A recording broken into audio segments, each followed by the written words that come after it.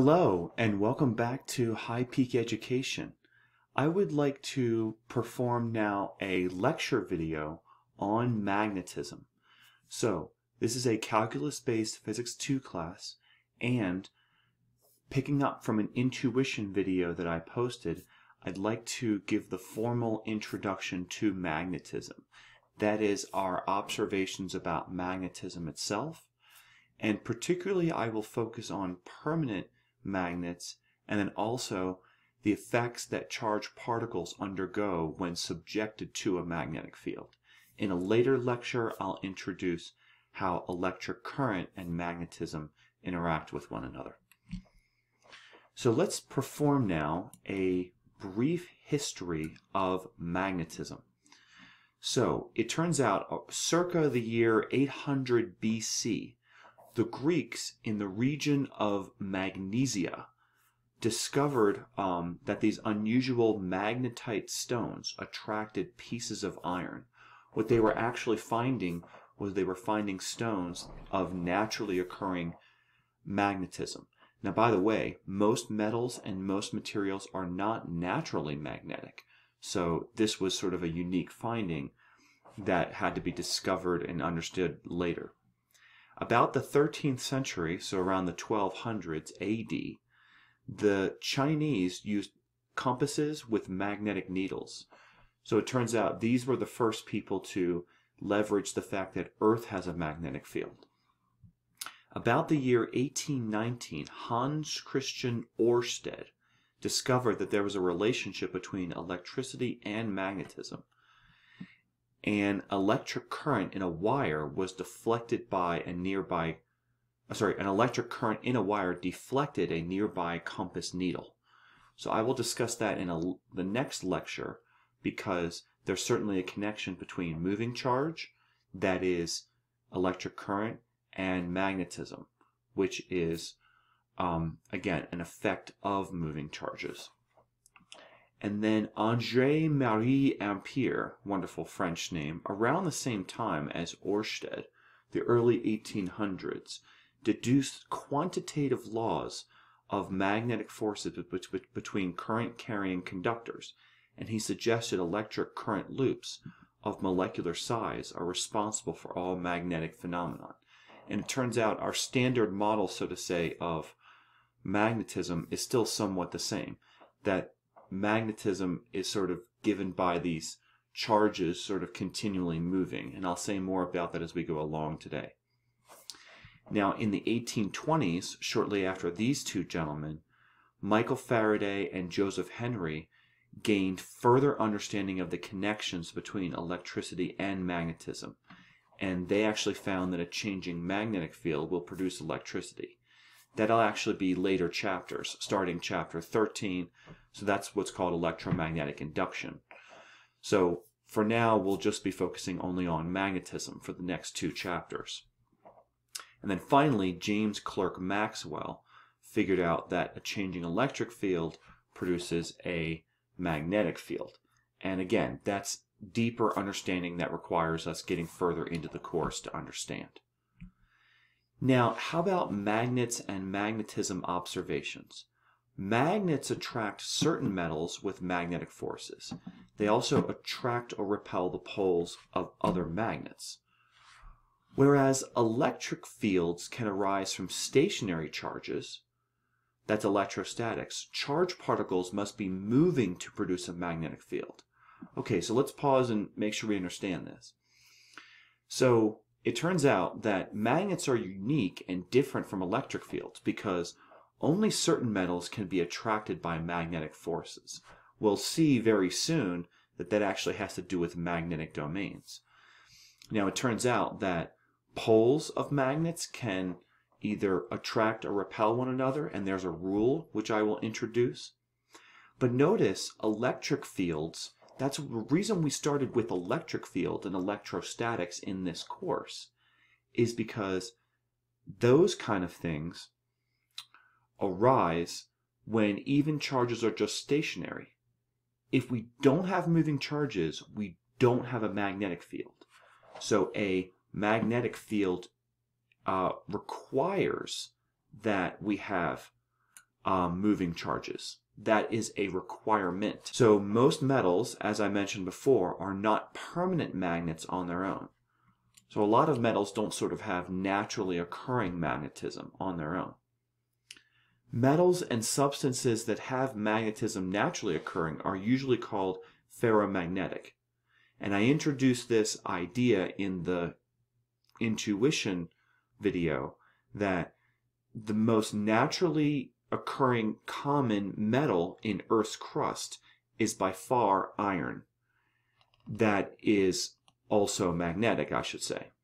And from the Latin ferric, that's why we have the chemical symbol Fe on the periodic table, is iron. So if a material is ferromagnetic, we mean that you can induce some magnetism in there. Now, by the way, not all metals have to have iron in them in order to have the possibility for magnetism. But I would say it's very, very common in most situations. So the best magnetic metals, by the way, are iron for sure, but then nickel, cobalt, and gadolinium are also naturally occurring magnetism metals. Now, metals can be magnetized through processes like heating. In other words, you can set up very strong permanent magnets, especially if you utilize heating. I'll say more about that later. And then finally, for this slide, the Earth has a strongly occurring natural magnetic field, because in the interior of the Earth, we hypothesize that there are moving molten rock with charges, that is with magnetic metals as part of it. And so we have Earth producing its own naturally occurring magnetic field. Okay, so let's talk a little bit more about ferromagnetic materials and reveal them. In ferromagnetic materials, it is moving charges, that is technically electric currents, but they're on the submicroscopic level that are often unseen, that create magnetism. Turns out what's going to be most common is either electrons in a sort of coordinated way, all moving the same direction via revolution, or electrons having their own spin, so their own sort of spin on an axis. Now, by the way, especially this spin idea of electrons, it's not really spin. What we call magnetic moments, sort of in quantum physics and stuff, is a little bit beyond the scope of this lecture for sure. It turns out it's not quite as simple as really just spinning, but that's often at least how we think about it. So motions of electrons and atoms that are strongly aligned with one another lead to strong magnetic fields in ferromagnetic materials. Also, spins of electrons on the subatomic level, if they are strongly aligned, lead to strong magnetic effects in ferromagnetic materials. So every element, and every electron for that matter, has a magnetic moment. It's just that many of them are misaligned in most elements, and as a result, very, very weak magnetism arises. Now, let's take a further look at some observations. So have a look here at these permanent magnets. By the way, they are labeled N and S for north and south. Notice that if we have paper clips, it looks like magnets can pick up some objects, like paper clips, but not all objects, like a penny. Okay? So I think that paper clips have just a little bit of iron in them, even though they're some sort of alloy. And as a result, we can align magnetic domains. Whether north or south end of a magnet, we can pick up paper clips. But notice, a penny in the United States, 1 cent, is made of primarily copper. And copper, I don't think, is a ferromagnetic material. We can't strongly align magnetic domains. So if an object is attracted to one end of a magnet, we note by observation it should be attracted to the other end. Most materials, including this copper penny, aluminum, glass, plastic, etc., experience no force from a magnet. And when I say force, I mean attractive force. Now, going on from here, how would we actually magnetize a material? I mean, I've introduced these permanent magnets, but I haven't said where you would even machine them or create them from. So by themselves, ferromagnetic materials are not magnets, but they will respond to other magnets. Is it possible for a metal in a magnetic domain to be repelled by another magnet? So, the answer is going to be yes on this second question, but I'll come back to that. So ferromagnetic materials can be turned into magnets. In other words, they can be magnetized by heating and then allowing them to cool. So imagine you have an iron bar here between a very strong north and south magnet. Okay? And suppose you heat this iron bar and you tap it. So the reason you heat it is because the electrons are more loose. That is, they're not as strongly bonded to their atoms. And the reason you tap is because the tapping motion causes, sort of gyrations or distortions of those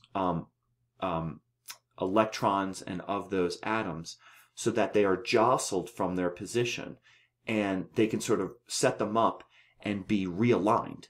That is, they can be aligned with this strong external magnetic field, north and south here.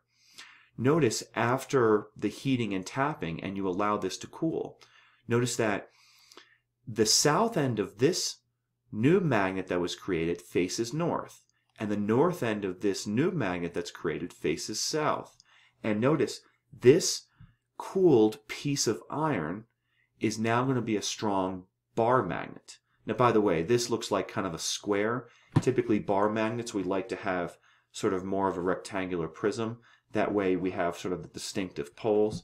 But anyway, you do see conceptually at least how to create this sort of bar magnet. And by the way, we often call this a permanent magnet.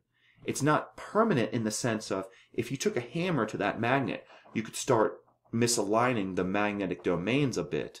But it turns out that, I mean, at least without significant distortion, this will be a nearly permanent, or you might at least say a semi-permanent magnet.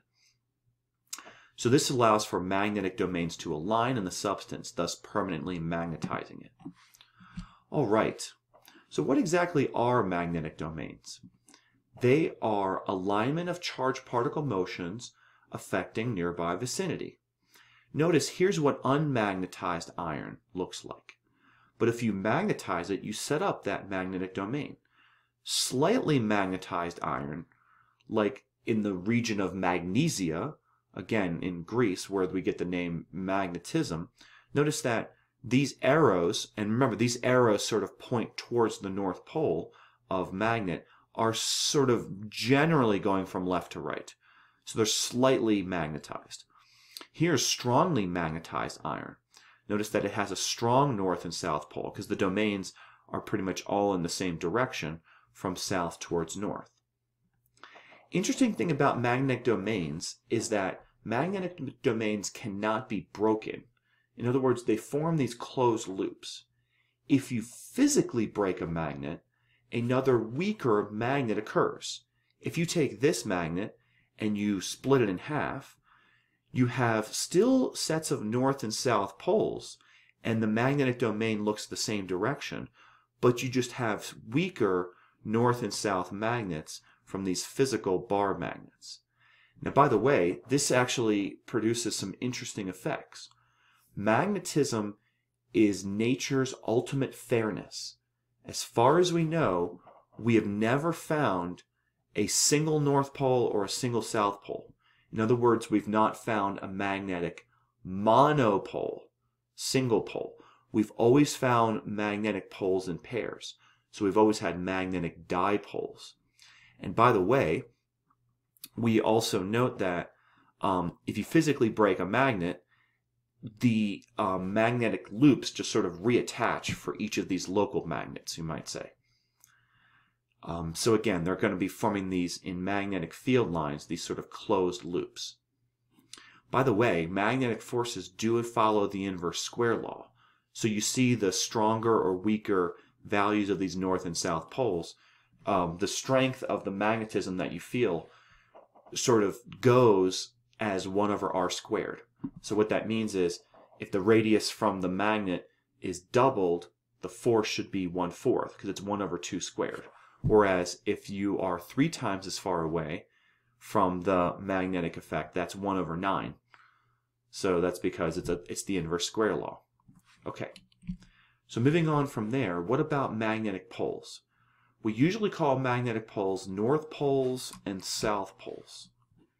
These poles always appear in pairs. Always. At least as far as we know. There has been a strong search for the magnetic monopole in theoretical physics. The person that first finds that should gain a Nobel Prize pretty much immediately upon publishing. So I have not found one yet. If you do find one this weekend, send me an email at highpeakeducation@gmail.com and let me know, and I will share credit with you. Okay, but anyway, as far as we know, they always appear in pairs. So pairs of north poles and south poles cannot be separated, not even by physical breaking of a magnet. Notice if we continue to break these magnets, just the north and south pole strength gets weaker and weaker. Okay? There are no isolated magnetic monopoles. Now, let's look at the rules of poles. If you take 2 bar magnets and place them near one another, if they're both aligned in terms of their poles, their north poles should repel, their south poles should repel. So like poles repel, just like positive charges repel one another and negative charges repel one another, whereas opposite poles attract. So north pole attracts to south, and south pole attracts to north. What are some common permanent magnet shapes? Well, by far the one we'll see the most this semester in this class is the bar magnet. I've already shown the bar magnet. A lot of times the north end of a bar magnet is colored red, just for viewing, and the south end of the bar magnet is either colored white or blue or green. But anyway, there's just some notion of a different color here for the south end of the magnet. How about a horseshoe magnet? That's sort of a U-shaped bar magnet. A horseshoe magnet allows magnetism sort of in the same direction here, but it turns out that a horseshoe magnet is basically just a bar magnet bent into a U shape. And by the way, part of the reason we often use these horseshoe magnets is because we want to pick up materials that are ferromagnetic, say from the same side. So say you might take a horseshoe magnet and move it over a construction site and pick up nails. Most nails that are produced, you can buy at hardware stores, have a little bit of iron in them, and so strong magnets on construction sites can pick them up. That way we can do a nice cleanup. Now also, straight current carrying wires and current carrying loops also produce magnetism, but I won't get to that until we get to the next lecture. But suffice it to say, that is also moving electric charge, so that produces magnetism. So let's talk about magnetic fields now. Not magnetic domains or magnetic observations, magnetic fields. Magnetic field lines always form closed loops. They have no beginning and no end. Like the electric field, the magnetic field influences the space surrounding magnets. Now, by the way, the magnetic field we often call capital B, the capital B field. Okay, so I will use that abbreviation many times in this lecture and then also in subsequent videos, that capital B is the symbol for magnetic field. The direction of the B field is defined as the direction of the compass which way it points. Compass needles align with the local magnetic field. Otherwise, they align with Earth's magnetic field. Notice that magnetic field lines by convention come out of north into south. That's the convention. So here we draw those actual field lines out of north into south. And notice these are closed loops, not necessarily circles, but closed loops. So they're closed, what you might call circuits, but I don't want you to confuse it with electric circuits, but they're certainly closed lines upon one another. Notice these compass needles are sort of pointing north, if you will, because, again, if you sort of went through the magnet itself, those compass needle arrows would point from south towards north. But then when we come out of north, we point out of north towards south, and we continue those magnetic field lines. Okay? So here's an example of a bar magnet, and we've got a bunch of compass needles surrounding it. And notice that these magnetic field lines have local directions with these arrows. And it turns out we represent the stronger magnetic field lines as longer vectors. That's because when we're near the north and south poles of these bar magnets, we are also saying that these bar magnets are non-uniform, and thus the magnetic field strength is much stronger near the ends of the bar magnets than it is out here to the sides. Notice that the convention, like I said, out of north into south, and again, Earth has a magnetic field. So here's just some more magnetic field lines for you to look at. Notice again, out of north into south for a bar magnet, out of north into south for a horseshoe magnet, but notice these are just going to sort of make loops that are more or less half circles or half U shapes. So again, here's more examples. Notice also, a lot of times we discover the direction of magnetic field lines using these iron filings in experiments. These iron filings are basically, so we know again that iron is a ferromagnetic material, and this shows us the direction that those magnetic field lines are aligned near these bar magnets. And we can also see the direction of these compass needles. Okay, again, so this magnetic field line would go out of north into south and then form a closed loop. Okay, so we can see that even from these iron filings in the north-south. Now, by the way, I also mentioned this in the intuition video for magnetism. You'll also note that compass needles, if you quickly move a compass around, the compass needle should align with the local magnetic field, which is displayed by these dashed lines. So when the compass needle is not in alignment, it undergoes a net torque. Not a net force, but a net torque to align itself with the local magnetic field. And you'll see that here because there's a force and there's a force at a radius from the axis of rotation, so there's a torque. Okay? So one of the things we're getting is that these magnetic field lines are not like electric field lines. Electric field lines have positive and negative charges. They do work and they can accelerate things. These magnetic field lines seem to be closed loops, and they also seem to be continuous circuits, that is, closed on themselves, and they also tend to rotate things, not to accelerate things, not at least speed acceleration. So I already mentioned these iron filings showing magnetic field. Note if you have a north-south pole of two bar magnets, notice that the shape of these iron filings looks very similar to the electric dipole, okay, in terms of its symmetry this direction, up and down, and then also its symmetry this direction, side to side. Notice that we also have that similar symmetry in terms of a deformation field if you have a north-north or a south-south magnet. Now, by the way, with north-north or south-south and these iron filings, just as we did with electric fields, we don't necessarily know the direction of the magnetic field lines just from the iron filings. So we actually have to choose a convention. So the convention is it goes out of north, so this way. If this was south-south, these lines would go inward toward those south poles of those magnets, but you get the idea. If torquing dipoles in electric fields have very similar to torquing compasses in B fields. I said torquing, not twerking. Those of you millennials out there, I have no idea what twerking is, but I don't necessarily think it's a good thing.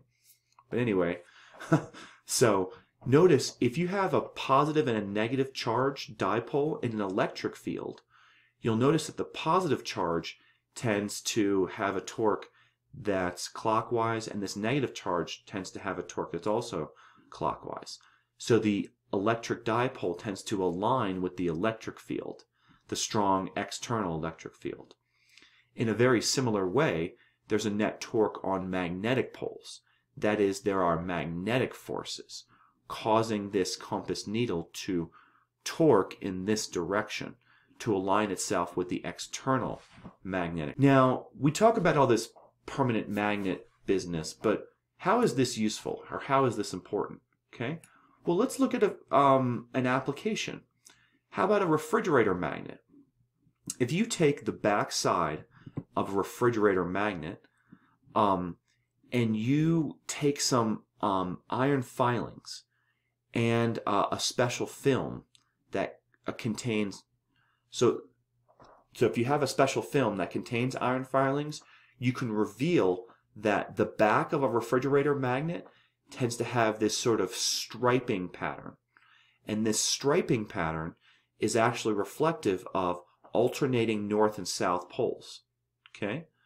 So, alternating north and south poles, as I mentioned before, the construction site, if you have horseshoe magnets, the magnetism is all roughly in the same direction, sort of, in this case, down, but over here, it's on the top of this figure. Notice that you can imagine that a refrigerator magnet is basically like a bunch of horseshoe magnets right next to one another. And this striping pattern stripes from north to south poles. So the magnetic field extends mostly out of this side of the magnet. And notice that the magnetic field mostly exists on the back side, not on the labeled side of most refrigerator magnets. If you take a refrigerator magnet and you turn it over and try to stick it to the front of the refrigerator, it usually won't stay. It usually will just fall right down. Okay? But hopefully you realize that the one side is strongly magnetized. And that's because, again, of this preferred direction for these sort of permanent magnets, this horseshoe magnet. Okay, and by the way, the refrigerator should also have some ferromagnetic material in it, including maybe some iron or something. Here is another nice application of permanent magnets. Rotating computer hard disk drives. Now, as far as I know, rotating computer hard disk drive is actually like a mechanical drive. A lot more these days of computer hard drives are actually solid state drives, but these are still definitely in use for sure, even in very, very modern times. This video being recorded in the year 2020. Okay, so rapidly rotating disk with a thin metal coating on its surface. The zeros and ones are stored as tiny magnetic dipoles. The direction of the dipoles can be changed by the right head, which is a magnet, and can be retrieved by the reed head, which is the probe. Okay? So let's think about how this works. If you have this rapidly, and by the way, this is very, very fast, like many, many hundreds or thousands of revolutions per minute to access the data. Okay? So again, notice that we have this sort of notion of zeros and ones in binary in computer. So zeros and ones are basically how data is stored. Okay? So here's a cross-section of the magnetic coating on the hard disk. Notice that zeros are stored as one longer magnet, whereas ones are stored as two short magnets. Okay? And notice that they're basically like almost like little bar magnets on some level. So notice this arm moves the read and write heads to the required position over the disk. Okay? So that means depending upon where you're writing data to the hard drive, where you're accessing data, this arm will move as this otherwise spins. Okay? And yeah, I mean basically you can imagine that the write head, which is a magnet, which can change the magnetic nature of these, and the read head can read from these poles that have already been set up on the hard disk. So this is a pretty useful application. All right, how about magnetic fields? Remember I said that I show the magnetic field near a bar magnet and a horseshoe magnet. I just want to briefly introduce you to the idea that the geometries are actually quite nice if you have a straight current carrying wire, which was number 3 a couple slides ago, or a current loop, which was a little while ago. It turns out that around a straight wire, they're actually concentric circles, and around a current loop, the magnetic field lines actually circle out of the loop and then through in these closed loops. But again, the geometry is somewhat nice. I'll come back to those later. So, I already mentioned that compass points in the field, magnetic field direction at any given point. Okay? The field is stronger where the lines are closer. Now, by the way, that's just same rule as electric field lines. When electric field lines are close, that's a strong electric field. So when magnetic field lines are close, strong magnetic field. By the way, magnetic fields, again, are usually strong near the poles of a permanent magnet. And magnetic field lines, just like electric field lines, can never cross one another. And the field lines are continuous, forming closed loops, even through permanent magnets themselves. And the magnetic field lines can also add together, just like electric fields do. In other words, you can sum them up via superposition. So if you have multiple bar magnets near each other, you can get a stronger magnetic field if the magnetic fields are, let's say, aligned. Now let's investigate Earth's magnetic field. There is a very large magnetic field set up by Earth. And there are many theories, but no agreement regarding how it exactly arises. Our current leading theory is that Earth is a magnetic dynamo. So what that means is the interior of the Earth, we have these warm convection currents, that is, warm rock rises and cool rock sinks.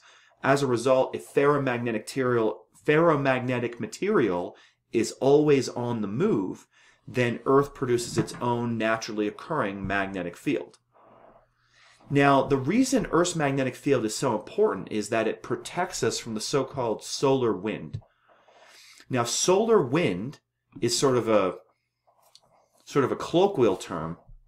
What that really is that's really plasma. Plasma is actually the so-called fourth state of matter. It's not a solid, liquid, or a gas.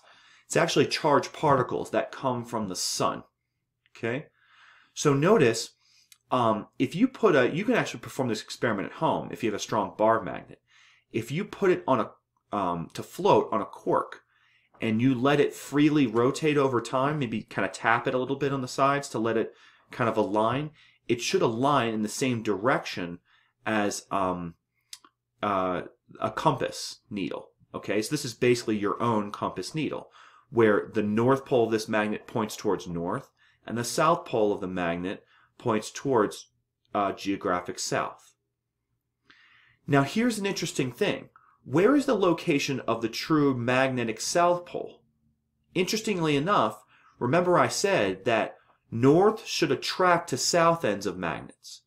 So the north end of this magnet attracts towards geographic north, but geographic north is actually Earth's magnetic south pole. So Earth's magnetic south pole is roughly located in sort of the Hudson Bay region of Canada. Now, by the way, we also note that there's also a north magnetic pole, but again, it's located close to Antarctica, so near Earth's geographic south pole. Going on from there, we say, okay, what that means is our compasses don't always point straight geographic north. And that's true. It turns out that they point roughly north, depending upon where you are in the world. This is why when surveys are done, so you're actually putting up towers or instruments out in a field, if you're using magnetism for navigation, you need to know the so-called magnetic declination. In other words, the difference between true north and magnetic north for your location. By the way, these kind of maps and these kind of calculations are updated about every year by places like, at least in the United States, the National Oceanic Atmospheric Administration, NOAA, or the USGS, the United States Geological Survey, also works on this. But anyway, when you're doing surveys, you need to keep in mind what the local magnetic field line that's above your head, which direction it's pointing. If it's pointing straight towards geographic north or slightly misaligned. Usually, by the way, the difference is only a few degrees, so it's only maybe somewhere in the 0 to 10 or 15, maybe even 15 degree range, but it's still large enough in degrees that if you're doing a large survey of a field or something and putting up towers and instruments, that's going to be misaligned unless you know what the direction of true north is. By the way, it is surmised that Earth's magnetic field has changed its polarity over geologic time. That over thousands and thousands of years, North Pole has flipped to South Pole and vice versa. Now, why has that happened? I have no idea. Okay, don't ask me that. I'm not a geologist. I don't really understand that portion. Go ahead and check out some other people who are geologists maybe, and maybe they can help you. Now, by the way, one more thing. This protecting us from the solar wind, this plasma, that's because Earth's magnetic field allows charges to be deflected away from Earth, and the charges that do actually hit Earth's atmosphere do hit up near the polar regions of Earth. So there's fewer people that live in the polar regions of Earth compared to the middle latitudes and the tropical latitudes in general. But then secondly, those magnetic field lines move down towards the upper atmosphere. So even those charged particles tend to bombard Earth's upper atmosphere, the so-called thermosphere, and for that matter, the so-called magnetosphere. Okay? By the way, that's also sometimes called the ionosphere because there are ions. An ion is a charged element that has an unbalanced charge. In fact, when those charged particles hit elements in the upper atmosphere, they're usually blasted apart, and then when those electrons go back down to a lower energy level, usually light is released. If it's released in the approximately 400 to 700 nanometer wavelength range for the wavelength of the light, we can actually visually see it. And when we can actually visually see it, we get something pretty spectacular. Okay? And that is the so-called aurora borealis, or the northern lights in the northern hemisphere, and in the southern hemisphere we call that the aurora australis. Okay? And you sometimes see these very large kind of sheets of charges that came down. They have some alignment with upper level winds. There's some effect depending upon which magnetic field lines they came down and so on. Okay, so let's look at the magnetic force on a moving electric charge in a magnetic field. Okay, so now the question is, if moving charges produce magnetic fields, wouldn't charges moving through magnetic fields experience magnetic forces? And it turns out they do. Now, part of the reason I also start here with more the formal mathematics and then the calculus soon after is because I think this is the easiest and most natural mathematical starting point. So, magnetic fields exert forces on moving charges. Okay, believe it or not. So, a magnetic force is always going to be perpendicular to the plane formed by the vectors v vector and b vector. Let's investigate this. Suppose I have a charge, positive q, moving in the direction v vector, this velocity vector. Notice that there could be a certain angle between that velocity vector and the local magnetic field at this same point. So let's call this local magnetic field b vector. Notice when there's a magnetic force on the charge, which there will be as long as this angle is not 0 degrees, I'll discuss that moving forward, but as long as this angle is not 0 degrees, we will have a magnetic force on that charged particle that is perpendicular. Notice that's what this right angle symbol means. Perpendicular to both the velocity and the magnetic field. In other words, perpendicular to the plane that contains both the vector velocity of the moving charge and the magnetic field line. Remember, this magnetic field line sort of points towards north, right? So you can imagine there's some sort of north pole here and some sort of south pole here. It's moving out of north towards south. But anyway, you get the idea. So this is the direction of what we call the magnetic force, which I will denote by capital F subscript capital B. So the magnetic force. Now, by the way, the direction of that magnetic force will be opposite for oppositely signed charges. This seems to be a reasonable observation. A positive charge is going to be deflected this way.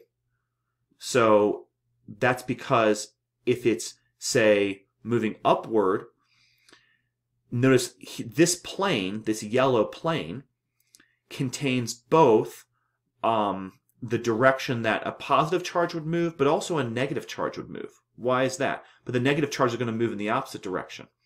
Well, it turns out you can imagine the plane of the velocity vector is up and the magnetic field is to the right. So the magnetic force is sort of into the page. And the reason we do that is because we use the so-called right-hand rule. We do V cross product with B, and the thumb points in the direction of the magnetic force. Now with a negative charge, we still perform V cross B, but since it's a negative charge, we turn it around 180 degrees, because negative means opposite, so the magnetic force will be this way. Now, what about the magnitude of that magnetic force? Observations show that the magnetic force in newtons is going to be the magnitude of the charge times the magnitude of the velocity, which we know is speed, times the magnitude of the magnetic field, times the sine of the angle between those two vectors. And by the way, the sine, that is the angle between those two vectors, is the smallest angle you can draw between V and B. That is between the velocity vector and the magnetic field vector. Okay? So, there's a couple things to say here. First of all, larger charges produce larger magnetic forces. Notice faster moving charges also produce stronger magnetic forces. That seems to make sense because magnetism is sort of about moving charges. Larger magnetic fields produce larger magnetic forces. Seems entirely reasonable. And let's look at this sine of theta. Now theta is the smallest angle between V and B. And notice that if V is parallel to B, hopefully you know that sine of 0 degrees is 0. Or for that matter, if V is anti-parallel to B, in other words, if it's in the exact opposite direction, then theta equals to 180 degrees. But the sine of 180 degrees is also 0. So, if you move parallel to a magnetic field line or anti-parallel to a magnetic field line, there's no magnetic force on you. In fact, by the way, hopefully you saw this when in the intuition video when I showed helical motions, the object moving in the x direction moved at a constant velocity because we were moving along a magnetic field line. It didn't have any magnetic forces on it along that axis. Okay. So notice though, sine of theta is maximized when theta is 90 degrees. Because remember, we only allow theta to go between 0 and 180 degrees because again, it's in even three-dimensional space, the smallest angle between these two vectors. Well, the sine of 90 degrees is exactly 1, and so that maximizes magnetic force. So notice, magnetic force is 0 newtons if V is parallel to B, that's the minimum. Magnetic force just equals QVB, this Q here is a magnitude of the charge, if V vector is perpendicular to B vector. And then what about the units of magnetic field coming from this equation? Well, notice that Q is in coulombs, V is in meters per second, sine of theta is dimensionless because this is a pure number. So if we take newtons and we divide by coulombs and meters per second, we should get the following unit. a Newton times a second divided by a Coulomb times a meter is a Tesla. Now, what is a Tesla? Well, it's the standard SI unit for magnetic field. It's usually denoted with a capital T. And one thing to say is that I don't definitely memorize where Tesla's comes from. I just know it's the standard SI unit for a magnetic field. Okay. Tesla's is named after the Serbian physicist Nikola Tesla, who was working on things like electric generators and electric motors in the late 1800s. Tesla was probably the closest thing we ever really had to a mad scientist. Okay, he proposed things like death rays and transmitting electricity over air and so on and so forth.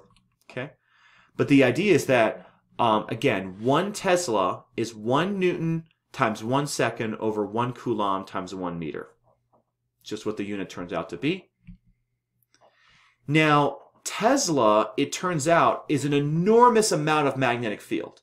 We only usually have Tesla magnitude units of magnetic field if you have a superconducting electromagnet, like used experimentally. Now, Earth's magnetic field tends to be on the order of 5 times 10 to the minus 5 Tesla. Now, because that's so small and smaller units are more common, we often say that 1 Gauss is 10 to the minus 4 Teslas. So that Earth's magnetic field at any given location is approximately half a Gauss. It really depends upon where you are in the world, but approximately half a Gauss. So it would be 5 times 10 to the minus 5 Teslas. So 1 Gauss is exactly 10 raised to the minus 4 Teslas. Okay? So just keep that in mind. All right. So let's talk more about the direction of these magnetic field, these magnetic force vectors given when you have a velocity of a charged particle and a magnetic field. So the full magnetic force vector on a moving charge is given by this vector equation. FB vector is Q V vector cross B vector. So the direction of the magnetic force on a moving positive charged cross product is given by what I'm going to call right-hand rule 1. Now, right-hand rule is a lot to write out, so it's often abbreviated RHR. And hopefully you remember from earlier physics or from mathematics classes that 99% of coordinate systems worldwide are right-handed positive. That is, if you cross X into Y, that's the positive Z direction. Okay? So, let me see if I can show that here. So let me see if I can just take a pause and show this in large video. So hopefully you can recall that from earlier physics that the right-hand rule is something we use in rotation. That if we take X and we cross it into Y, the positive Z direction comes out of the page towards you. That is to say, the positive theta direction or the positive direction of rotation tends to be counterclockwise, tends to be positive in its orientation when we go counterclockwise with the right hand. Now, the reason I bring this up is because we're going to continue to use that convention, okay? That for a positive charge, we take the velocity direction of the positive charge, we cross it into B, that's the magnetic field, and the thumb points in the direction of the magnetic force. Okay? So you could say I hat cross J hat is K hat in the three-dimensional axes.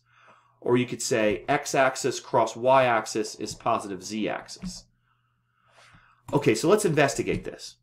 So what we have here is an example of a person that's taking their hand and they're putting their fingers in the direction of V, they're crossing them in the direction of B, and the direction that their thumb points is the magnetic force. So V rotated into B, crossed into B, is the direction of the magnetic force.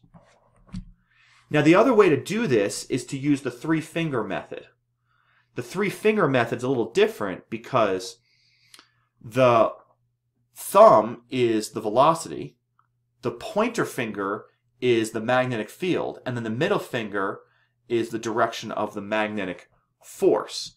So in that case, you could still do V cross B gives the magnetic force, the thumb, or again, you could just do it this way. But you have to remember which finger is which vector. Okay, I prefer to do this V cross B is F sub B, okay, because it also gives me a sense with the fingers of the rotation and how much of an angle there is here. That's that theta. Plus also this one, you're kind of sticking out your middle finger, and at least in sign language, I think that is a derogatory statement, which I will not mention out loud. So again, out loud I'll often say to you, push V vector into B vector, and the magnetic force is the direction your thumb points in. Now notice one thing about these directions. Since the magnetic force is always perpendicular to the velocity vector, the magnetic force can do no work on the charge. A magnetic force never, ever sped up or slowed down, in other words, speed accelerated a charge. Magnetic forces can only change the direction of a charge, not the speed or the kinetic energy of a charge. That's an important distinction. So notice that this is entirely different than electric fields, because magnetic fields deflect, electric fields speed up or slow down. Magnetic fields more so relate to torque or maybe centripetal forces, whereas electric fields more so relate to speed accelerations and changing kinetic energy. Okay, so hopefully you're starting to understand the distinction. By the way, here's a pictorial representation of the various ways that if you have a magnetic field and a velocity, you can increase the magnetic force. Okay, notice that there's zero velocity, or if the velocity is parallel to a magnetic field, we have zero magnetic force. So a charge that's not moving only has an electrostatic, electric field, not a magnetic field. If a charge is moving, but it's moving along a magnetic field line, it experiences no magnetic force.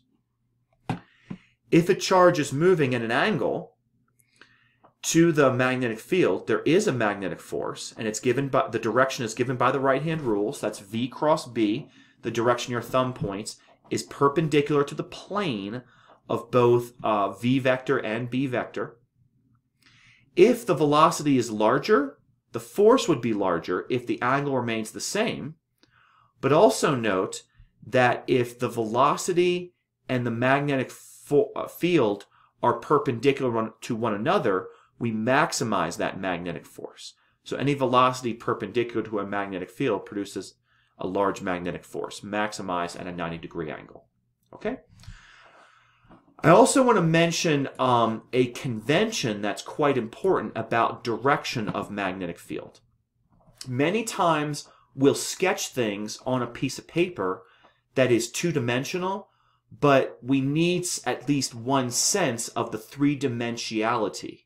In other words, we need a sense of the into or out of the page sort of vertical direction from that piece of paper or from this screen of your television set or your phone or your laptop or so on. Okay? So it turns out that here's what the three-dimensional magnetic field notation convention is.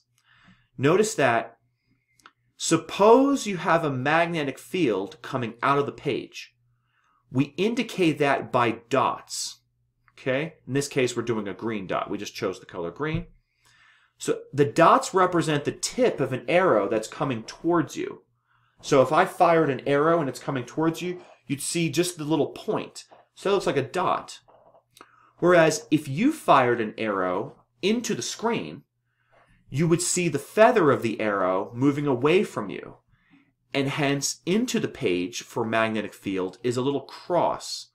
So the little crosses represent magnetic field that goes into the page. Again, indicating the feathered tails of arrows moving away from you.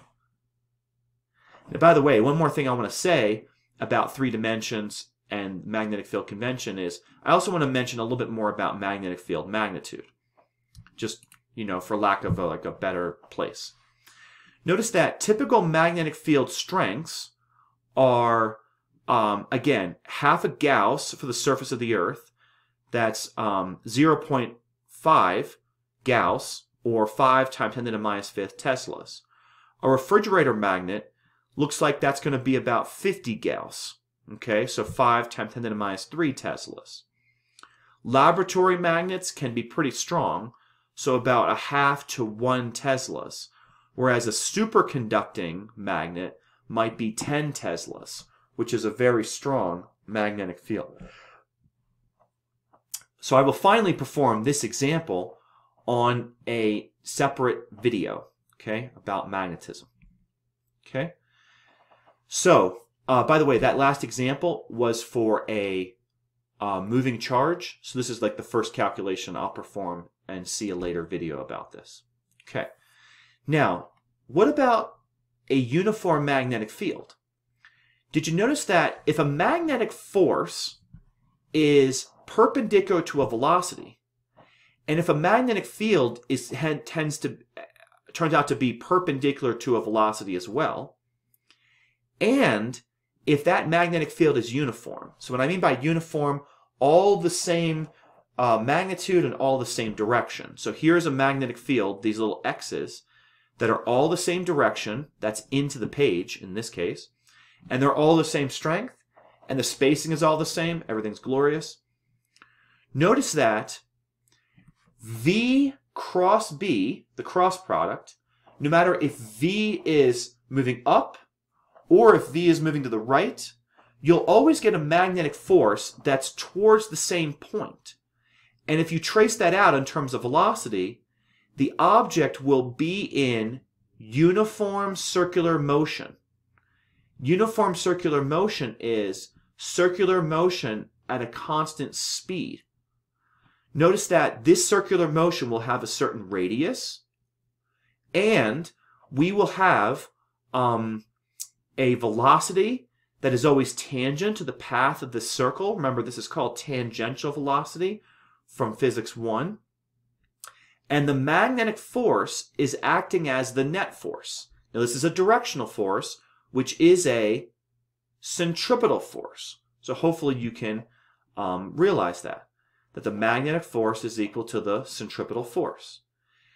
Now, this is for a positively charged particle. A negatively charged particle would go the other way. If this positively charged particle is moving counterclockwise, a negatively charged particle would move clockwise. Now, by the way, the other way to get a positively charged particle to move clockwise is to take the magnetic field, and instead of it being into the page, it should be out of the page. So since no work is done on the charge, the speed and the kinetic energy are constant. Again, that's because centripetal force does, as a net force, only changes the direction, not the speed. A uniform field means the force is constant. The magnetic force manifests itself as the centripetal force for circular motion. And you can derive the radius of the circular motion. It's actually not so difficult. So if you write QVB, which is maximum magnetic force, magnitude, that's charge times velocity, which is speed, really, times magnetic field strength, equals mv squared over r. Hopefully you recall that. That's the equation for centripetal force when we have linear velocity. You can cancel out one of the v's, and you can solve for the radius, multiplying r up and dividing q B down, and you should get this equation, that R equals mv over qb. Now, by the way, in my opinion, for a Physics 2 class on electricity and magnetism, this is one of the most intuitive equations. So I will go through it. Notice what mv is. mv is something you recall from Physics 1, hopefully. That's momentum, mass times velocity. So we should have a larger radius if we have greater momentum. And I hope that makes sense why. If you have more mass, the object has more inertia, and so it should take a wider turn and have a greater radius. Also, if you have more velocity, it should again have more inertia, also a bigger radius of the motion. What about Q and B? So Q is the charge, B is the magnetic field strength.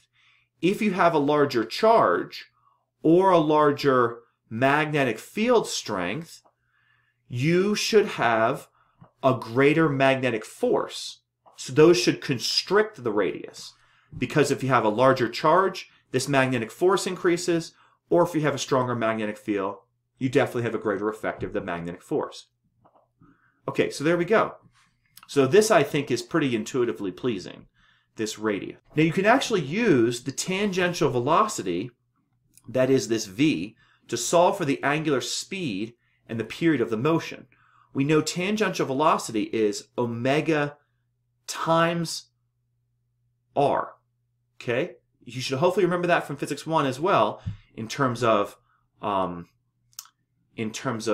circular motion. So if v here is omega times r, the r will cancel from both sides, and we should get this equation. So if we multiply the qb up and divide by m, then the angular velocity, or for that matter, you could call it the angular frequency, is going to be charge times magnetic field divided by mass.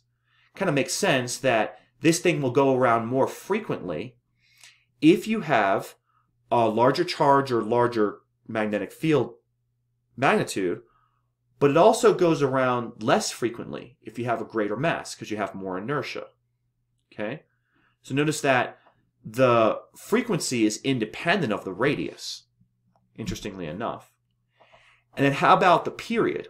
Well, the period is like 2 pi over the angular frequency.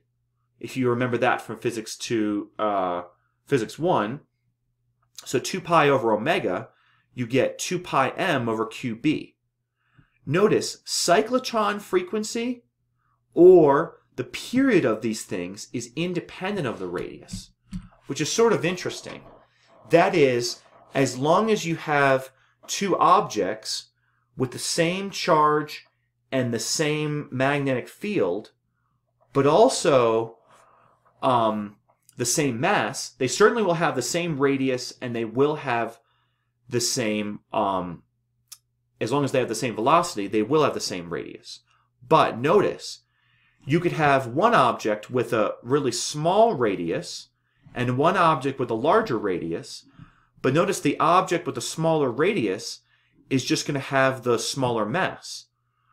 But as long as this ratio, QB over M, is the same, it'll rotate around just as frequently as this other one and take the same amount of time. So, kind of interesting. So let's talk about helical motion in a magnetic field. So a particle's velocity can be separated into its parallel and perpendicular components to the magnetic field. Okay? The perpendicular component will result in circular motion, whereas the parallel component only changes if the electric field exists. Okay? So notice that the perpendicular component is going to be the part due to magnetism. It's going to cause it to move in a circle. The parallel component is going to change the kinetic energy, or just have it move at a constant velocity along an electric field line. Okay? The result is a spiral or a helix. We often call this a helical path. So a helical path is often the route that charged particles follow when following these magnetic field lines. So it turns out that charged particles will follow these field lines in a spiral. so that magnetic fields tend to confine the motion of charged particles. They tend to sort of hug magnetic field lines, if you will. Okay? Now, by the way, the total vector force on any charged particle we call the Lorentz force. Now, by the way, some people call the Lorentz force that magnetic force we already looked at a couple slides ago. I will call the Lorentz force the total combined force. That is the electric force plus the magnetic force. So I'm going to call this capital F subscript E comma B, because it's the total vector force from both the electric field and the magnetic field is QE vector plus QV cross B vector. Okay? So that I'm going to call the Lorentz force. Now, these helical motions are often followed along Earth's magnetic field lines. Because again, charged particles from the sun, which we call solar wind, remember that's plasma, gets trapped in the Earth's magnetic field. By the way, these belts of magnetic field lines are often called the Van Allen belts, after the person that discovered this. Okay? And charges can leak from the belts and follow field lines to Earth's magnetic poles. So look, this is a little helical path. Here's another helical path. Okay? And notice that when these charges bombard the upper atmosphere, they can collide with air molecules and ionize. And the ionization comes from after the electrons are boosted up to a higher level, when they come back down to their ground state, they emit electromagnetic radiation. If they emit in the range of frequencies that our eyes can see, that's actually visible light. And again, the aurora borealis in the northern hemisphere, the aurora australis in the southern hemisphere. So the so-called northern lights or the southern lights. So here's an example of the aurora australis. Okay, so you see these really beautiful kind of sheets of color sometimes. By the way, usually you have to have the sun be very active at the time, so lots of charged particles. You also generally need a pretty clear night, very few clouds, and you also, these are probably very nice cameras taking these pictures, so they're kind of color enhancing. But this is definitely an amazing thing to see if you can ever see it. Now, what about an example of the magnetic force on a moving charge in circular motion? I will save this example, again, for a later video. Okay? So, let's talk about two very important applications of these charged particles and magnetic forces on charged particles. I want to talk about so-called velocity selectors and mass spectrometers. Now, velocity selectors allow one to pick particles all at a specific velocity. We typically assume we have a uniform electric field and a uniform magnetic field. Okay? Now, it turns out if we have a source here, let's say of charged particles, this could be protons or electrons. Most often it's electrons. It's easier to take electrons off of atoms than it is to take protons out of atoms. Okay?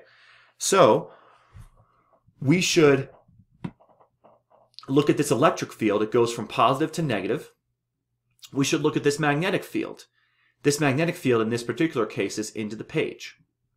Notice the electric field, if this is a positively charged particle, it should be downward from positive to negative, and the force should be downward. So the electric force, that's QE, that's the Coulomb force, is downward, okay, in the direction of the electric field. Fine. But the direction of the magnetic field is upward. That's QV vector cross B vector. How can we work that out? Well, if V is to the right and B is into the page, then the thumb points up. So the thumb points in the direction upward, in the opposite direction of the electric force. So this is the magnetic force. Okay? Now notice this particular object is going to move exactly to the right if these two forces are in balance.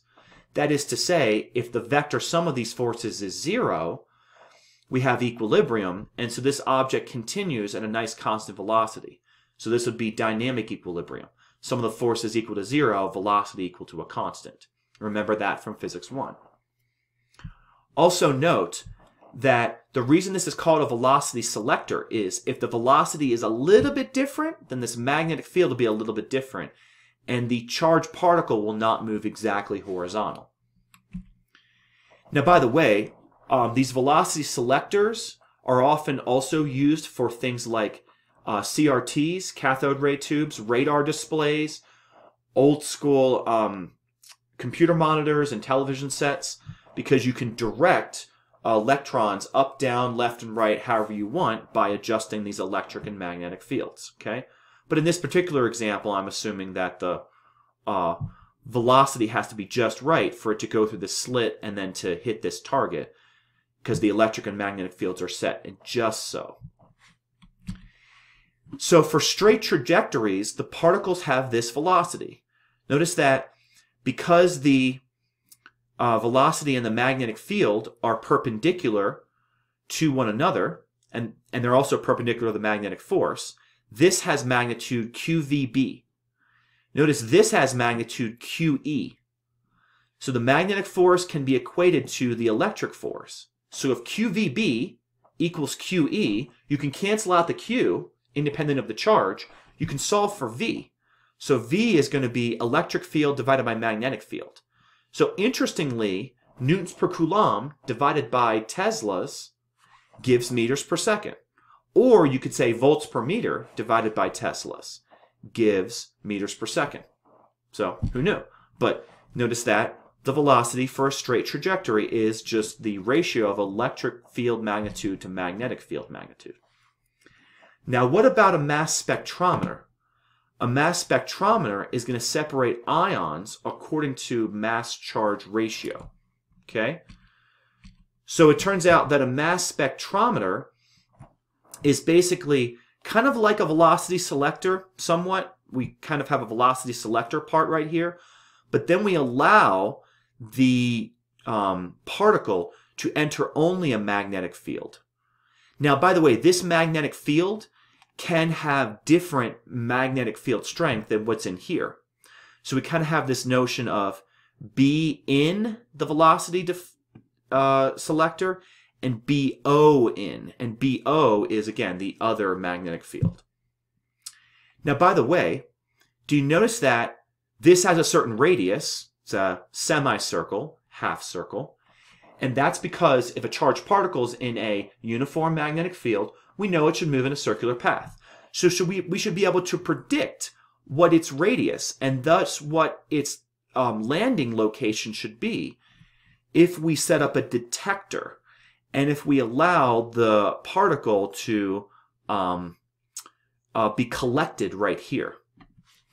So first of all, notice that the radius of the path is going to be electric field divided by magnetic field. That's out here. E divided by B, that comes from here.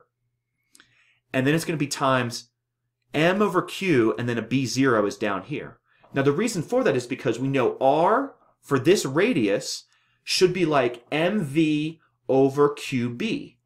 But the B that's downstairs is B0, and the V becomes E over B. So hopefully you see where I insert that. So that's the radius of the path. And that's because a beam of ions passes through a velocity selector and enters a second magnetic field. Now, the reason this is really important is the following reason. Because we can collect objects of different mass here at the detector because they'll have different radii. Suppose they all have the same charge, they're all going to experience the same, because remember, it's independent of mass, the same velocity is going to give us a straight line path, but then they're going to have different radii for the collector here. Now, the reason this is important is because of things like isotopes. If you take elements that are charged and you fire them through and allow them to be collected at different radii, you can separate out more massive isotopes from less massive isotopes. Now, you may say, no one would ever use this. That's not true. This actually has very important historical significance. And I'm going to actually make my video a little larger to mention how important this is. These mass spectrometers different masses give different radii, were used for isotopes of uranium. And those isotopes of uranium were actually part of the so-called Manhattan Project. You've probably heard of this. It was a secret United States government project from about 1941 to 1945 during World War II, when the best physicists in the United States were all working together in this government-funded project. They were kind of like underneath the football stadium at the University of Chicago.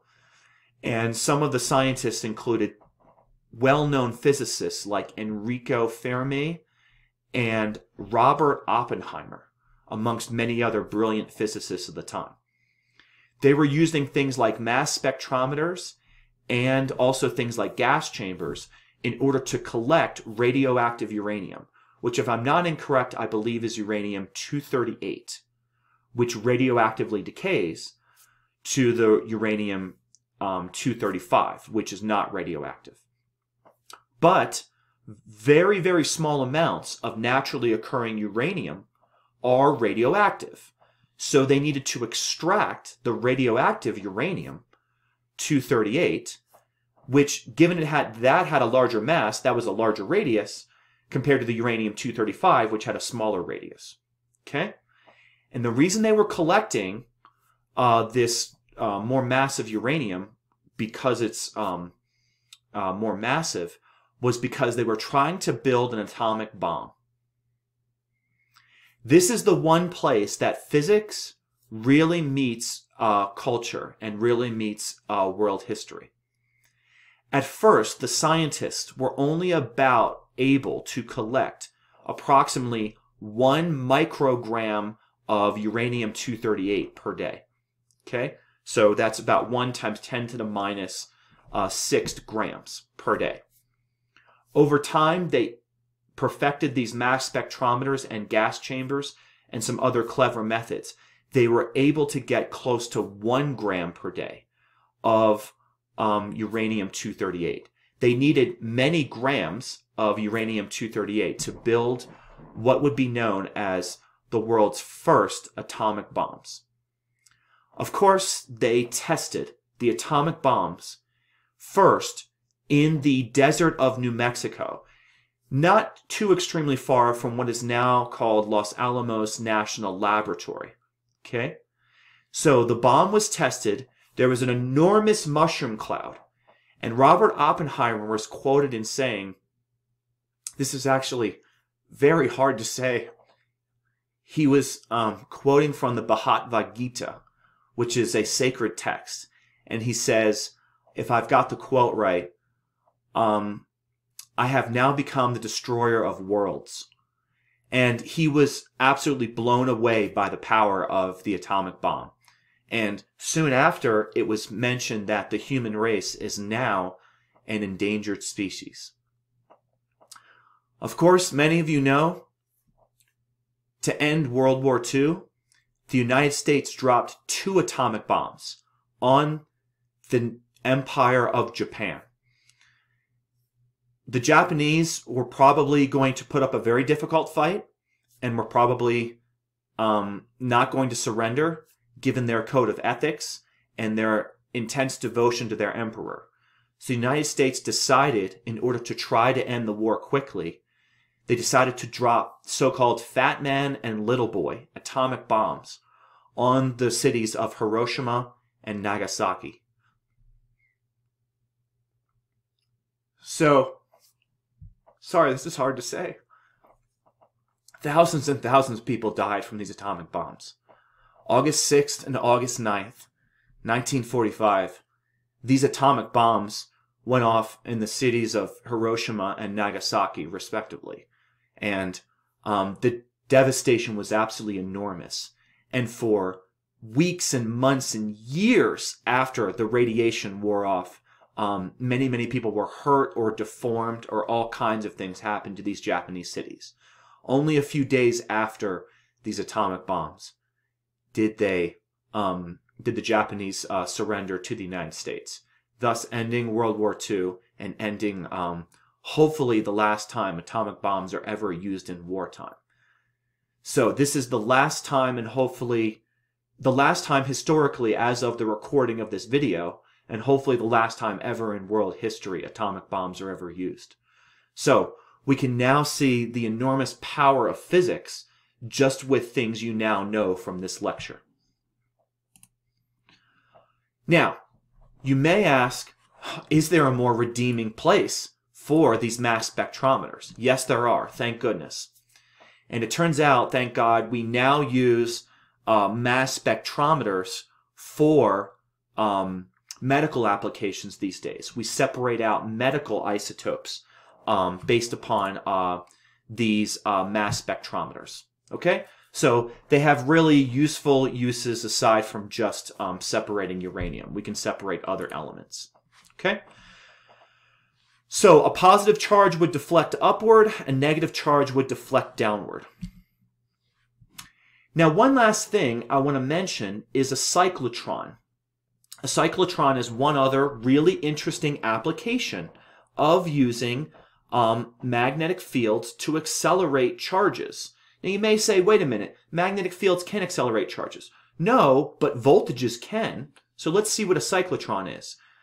You can accelerate charged particles to very high speeds, and they can be used to bombard nuclei to produce reactions.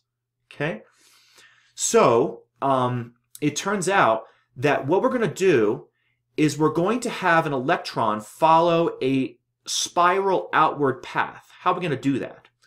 Well, what we're going to do is we're going to have the electron be repelled by a negative charge by an alternating voltage source and attracted towards a positive charge. That's going to be accomplished via these so-called Ds. The Ds, which are often labeled capital D1 and capital D2, create a potential difference. But that potential difference, that voltage, is switched every half turn. That way, when the electron is moving this direction, this side over here is negative, this side over here is positive. And so the electron moves from D2 to D1. But then it encounters a magnetic field, so it takes a semicircular path. But then, about the time it's ready to go from D1 to D2, the alternating voltage has flipped over, and the negative charge repels it away towards the positive charge over here. Then it follows a half circle, and so on. So what we do is that alternating voltage, every semicircle, we reverse the voltage polarity from positive to negative. And we allow this magnetic field to have the electron make a half turn within each of the Ds. But each time the object is accelerated by the voltage, its speed increases. Well, if its speed increases by mv over qb, the radius should increase. So it should spiral outward. So it should be a spiral trajectory for this electron. So the electron will eventually exit. Okay? So that means a cyclotron allows us to cycle through and accelerate the charged particle to a very high speed. Now, this high frequency alternating voltage is flipped every half period. So the kinetic energy increases each part of the trip. And when the particle exits, it has this for its kinetic energy. So remember, kinetic energy is like 1/2 mv squared. But we know that R equals mv over qb. So we can go ahead and say, okay, if capital R is the radius of this whole thing, that is the radius when this thing exits, we can say that if R equals mv over qb, then R times qb over m should be v. And we can insert that into this equation. So we square that because velocity is squared. We get q squared, b squared, r squared over 2m because you had a mass squared in there. And then that was downstairs, so one of the masses cancels, and the 2 goes downstairs. Now, by the way, you may ask, what is what are these cyclotrons often used for? In order to bombard nuclei to produce reactions? Well, I'm glad you asked. So the reason these cyclotrons are so important is because these form the basis of experimental particle physics and even modern particle physics.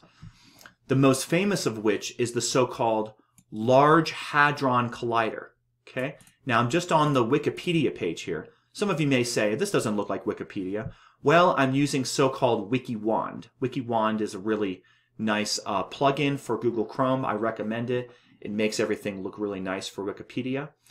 So the LHC, the Large Hadron Collider, is made by CERN, the European Organization for Nuclear Research. I guess in European languages, it's Center for European Research, Nuclear, so on. I don't know. In any case, it's a collaboration over 10,000 scientists, more than 100 countries. Okay? It lies at a tunnel 27 kilometers in circumference. That's 17-mile circumference. And it's about 175 meters or 574 feet deep beneath the France-Switzerland border near Geneva. So you can find images of the Large Hadron Collider if you perform a web search just for Large Hadron Collider in CERN. So I just want to look at a couple images of this. So here's what the Large Hadron Collider looks like. It's essentially an enormous cyclotron. Now it turns out, in order to accelerate these charges to speeds getting closer to the speed of light, so within a few % of the speed of light, we need superconducting electromagnets. I will discuss some of these a little more in later lectures, but superconducting electromagnets needs enormous amounts of electric current. And because we want it to be superconducting in terms of the electric current, this electric current is actually usually cooled by liquid nitrogen. So liquid nitrogen has a typical temperature on the order of 70 Kelvin or something. Very, very, very, very, very cold. Okay, so these superconducting electromagnets are able to accelerate these charges to enormous speeds. By the way, there you see a person standing in this tunnel. You can see the size of this Large Hadron Collider. Pretty amazing what was built here. Okay, here's sort of an aerial view. You can kind of see the Alps back here. So notice that there's various centers along this circle for the Large Hadron Collider. There's CERN itself. So again, this is the France-Switzerland border right here. So you can see this dash line. And again, it's 27 kilometers in its diameter here. Okay, so it's roughly circular. And then what was not clear to me is that they're actually building a future circular collider, which is meant to be 100 kilometers. So I guess this is in the works. I was not aware of this, but you can look at recent news and recent announcements. Again, this video is being recorded in the year 2020, and so that's something to look forward to moving into the future. Okay, thank you all very much for watching this video. Please, if you like this content, smash that like button, and please subscribe to the channel in order to grow the channel. Please also share this amongst your social network, and please also comment below if you'd like. I will see you in the next video. Thank you for watching High Peak Education.